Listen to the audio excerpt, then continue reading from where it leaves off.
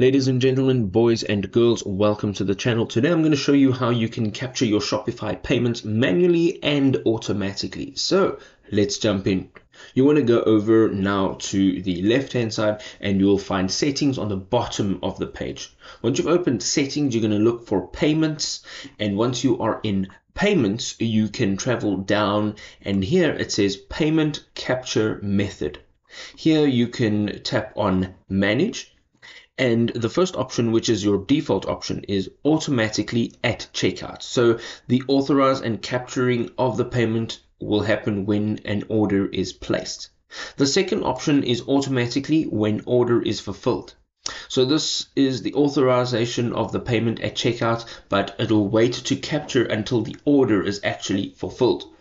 You can also still manually capture this order or this payment when needed.